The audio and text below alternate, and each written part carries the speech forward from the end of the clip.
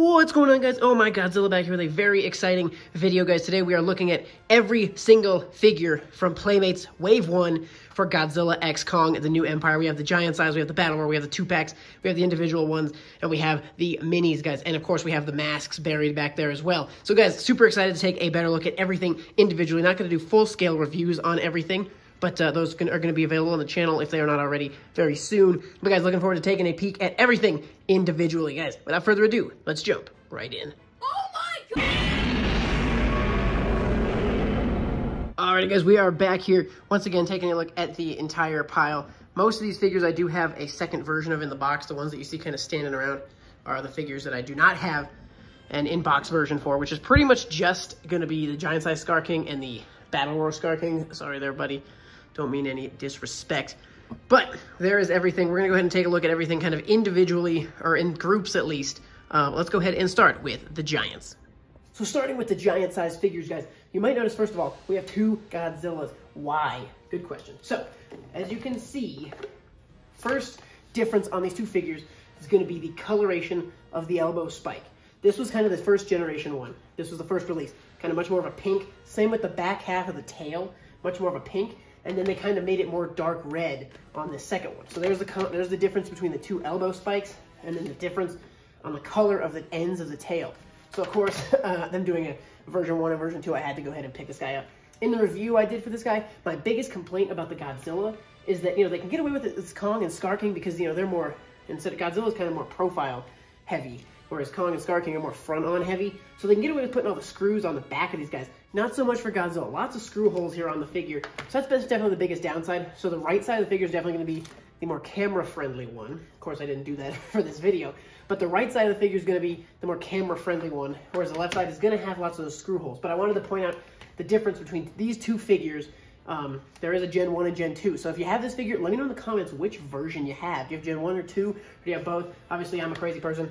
I have both Gen 1 and Gen 2, or version 1, version 2, whatever you want to call it, in and out of the box. But I definitely like this Godzilla. I think Playmates did a really good job with him. The tummy tuck's a little bit extreme, I think, on this figure, but I think they did a very good job with Godzilla Evolved. And then obviously there he is, hanging out in the packaging. Skar King, like I said earlier, is the one figure I have yet to find a second in-box version of. So I only have the out-of-box one that I did the review on. But he's very good as well. Pretty good detail on the face. It's fine. They got the blue eyes pretty well, so I definitely can appreciate that. There's all the screw holes that I was kind of alluding to earlier. The whip slash here he's got does detach. I'm gonna wait for a Skar King. Hopefully, like Hiya Toys will give us it, but I'm gonna wait for a Skar King figure. Obviously, in the movie, in the toys, he's got the jaw piece at the end of his whip slash. But in the movie, obviously, he's got that big crystal on the end. Obviously, they didn't want to spoil too much with it, so that's kind of why that was the case. But I can't wait to see an actual accurate whip slash on Skar King, because that'll be really cool to see with that blue crystal on the tail end of it. Very good. I can't wait to see it. One thing I noticed about the movie is that I kept referring to, I think this is like battle paint, war paint. And while I think that still is true, I think he does have war paint. He put it on. You can definitely see it on the other Kongs in his army, the other great apes. Kind of that war paint on their chests and arms and stuff.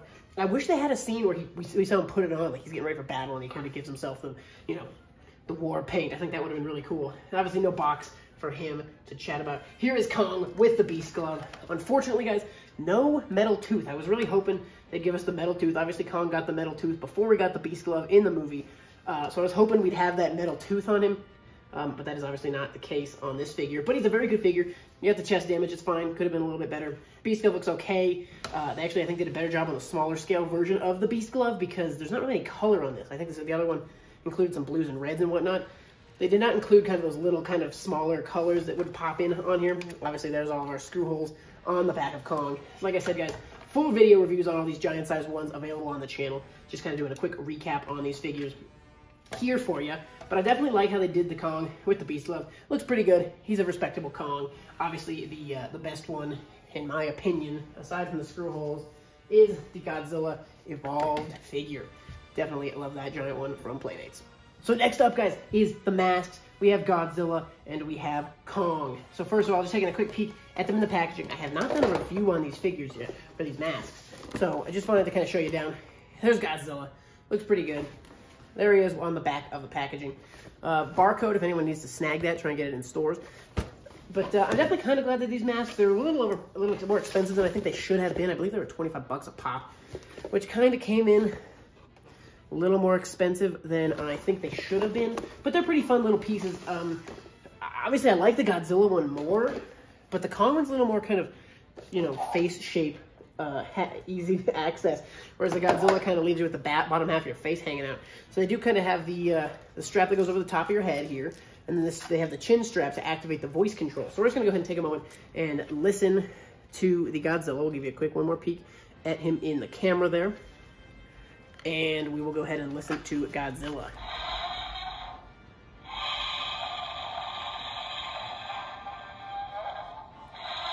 So pretty good sound effects. He's only got the one sound, kind of but they got the roar lasts for a while. Then you kind of have that classic echo out that the monstrous Godzilla does have. He's got some nice orange eyes. Obviously a lot of holes in the face to kind of give you breathing room. So in practicality, the Godzilla mask is probably not as good as the Kong mask. But of course I like it better because I'm hashtag Team Godzilla. But here is the Kong. No eyes for him. Obviously that's just as your actual eyes. Again, same thing, chin strap there. The kind of top and side pieces. All of it's adjustable, so that's good.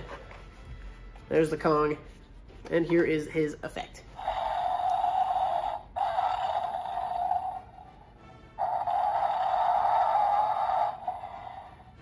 So I don't like that quite as much as Godzilla. Obviously, Godzilla's got such more of an iconic roar. Kong is just kind of a, you know, loud roar. I really hope it'd be cool if we got a Skar King. I think Skar King's a really cool roar, kind of that echoey, like, da-da-da-da-da thing to his roar. Really cool effect on it. But there is the masks.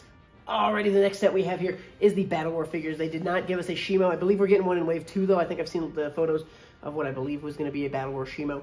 So we're getting that, I think, in Wave 2 of Playmates. But in terms of Wave 1, we just have Godzilla, Kong, and Skar King. Obviously, let's take a quick peek at Godzilla first. These are a little bit bigger scale than the 6-inch ones.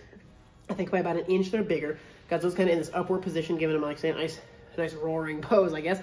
They did paint the elbow spikes a nice dark red, because this is more themed after kind of the second version iteration of the giant size. I kind of copied that paint job a little more intensely.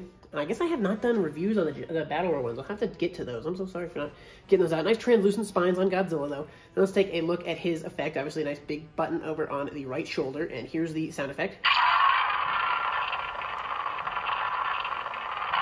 So there's kind of a heat ray atomic breath sound effect. I think he's got more, though.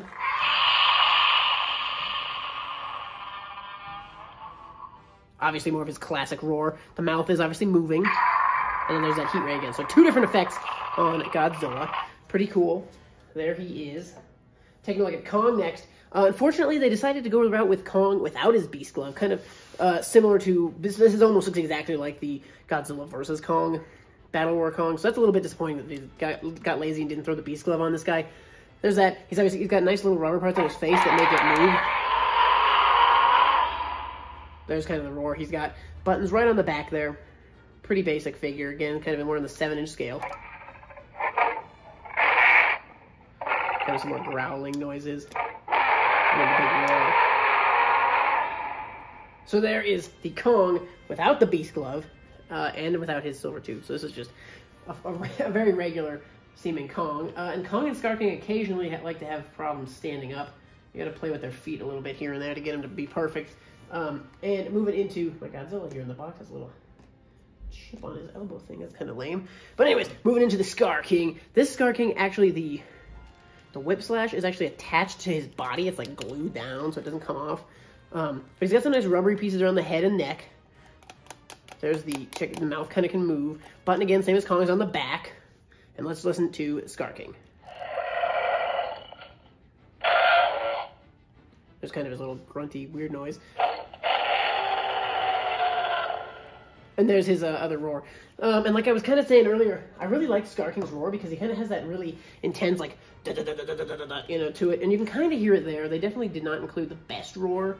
And part of that, I don't really know why that was the case. Because Godzilla sounds really good. Kong sounds pretty good.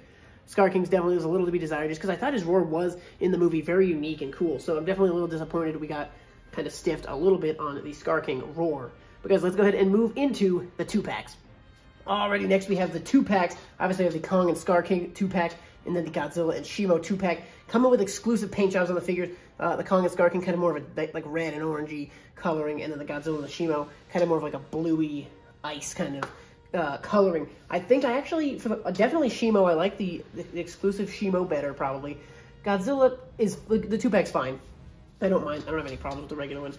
And then in terms of these guys, I think I like the orange paint job a little bit more on them. Just kind of gives them a little extra flair. Skar King is a little bit more, he's kind of lost in his color, but Kong has a really very unique paint job. And then obviously they come with like diorama sets. So the Godzilla and Shimo one kind of comes with a big rib cage and some hollow earth crystals in there. I don't have those here. I don't have the room to display them, so I do the review on these. I have reviews on both the 2-packs on the channel already. But I do the reviews on these, and then I take the displays down, and I just put them in the box where they just kind of live. And then the Skar King and Kong one is kind of some hollow earth little platforms, lava platforms, kind of that Shimo would be hiding in, living in, and then some more hollow earth crystals. But definitely very cool figures in these 2-packs. Skar King has kind of an exclusive whip. Godzilla and Shimo both come with their breath effects. The regular ones do as well, but definitely really cool to see that. The 6-inch Godzilla does not have the elbow painted, kind of disappointing there. But very cool. I like the 2-packs. I like that Playmates does these 2-packs. My only complaint about them is that the 2-packs come with like cardboard things that you build. And the cardboard things for the Godzilla vs. Kong were a little bit better. They could really hold the weight of the figures. These ones, not so much, not as good. I really wish, even if they charged a couple bucks extra, I would much prefer like plastic buildables that actually really stay together and look better than just like cardboard foldable things. It's definitely a little underwhelming having the cardboard things, but the exclusive figures, very cool. These are the 2-packs for Godzilla X Kong. And then here are the standard 6-inch figures. Starting on the left side, we have Skar King. Again, this one does have the whip slash. That does come off. I just keep that one on there because the exclusive one, I have it in his hand, so I just kind of wanted to mix it up, keep one over the shoulder. There is the standard variant of Skar King. Moving into Kong with the Beast Glove without the metal tooth. There he is. Beast Glove looks pretty okay. Got the writing on there. There is the Kong. And then we have the 2-pack, guys. The Suko with his infamous rock that he throws in the Hollow Earth fight. Cute little green eyes there. Not bad at all for Suko. He's a little bit like Kong and Skar King. Sometimes he doesn't like to stand. The MVP. Titanus Doug. There he is. I love that we got a figure for this guy. He is beautiful. Next up, we have Godzilla PreEvolved with a very cool new atomic breath piece. This one, like everything else, the spines look really good on this, by the way. But like all of the stuff from Godzilla vs. Kong, this one does have that removable chest damage. So very interesting to note that they decided to include that on this piece, but not on any of the other figures from this movie. So there is Godzilla PreEvolved. And interesting they don't call him PreEvolved on the packaging. He's just Godzilla. There's Godzilla and there's Godzilla Evolved. And then here is Shimo. This is obviously the standard paint job for Shimo. Looks a little too, there's just a little too much whiteness. That's why I like that exclusive one a little bit better. Kind of spices things up a little bit more. But definitely a good figure. I love the blue, kind of almost translucent spines on the back. Looks very, very good. And then, of course, Godzilla Evolved does come with the heat ray. Just with Shimo comes with the heat ray as well. Just because the exclusive kind of paint job 2-pack ones, I have the heat rays in their mouths, so these ones I do not keep the heat rays. But there's those. I believe I have videos on all of the 6-inch figures as well. Feel free to check those out for more information and for all the barcodes to purchase these figures. We cannot forget the Titan Evolution Godzilla, the one where we get the Godzilla in the rubber suit, and then you can peel him back, and Godzilla Evolved is hiding back in there. Guys, this one, unfortunately, I have only found one. Ever. And I decided if I can only find one, so like he seems to be pretty rare, at least down in my areas. So if that's going to be the case, I'm going to keep him in the box until I can find one to take out of the box. So unfortunately, that means no review for this guy until then. Lots of good reviews on this figure already. There he is, 2 figures in one, Godzilla Evolved, regular Godzilla. Very cool that they decided to do this figure. We'll go ahead and take a look at the barcode if you're interested in trying to track this guy down. He has been difficult for me, so let me know if you have found this figure. And if he's kind of easy to find in your stores. But I can't wait to find a second one of these because as soon as I do, a review for this guy will go up on the channel. But there's the Titan Evolution Godzilla. Guys, and we did a whole video on these fun little mystery mini packs. There's a bunch of these little crystals.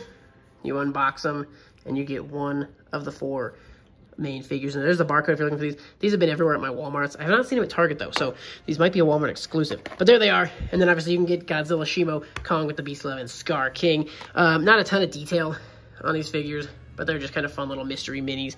It was fun buying a couple. And I think I went 4 for 4. My first 4 were... I didn't double up on anything. So I was able to keep a few in the box.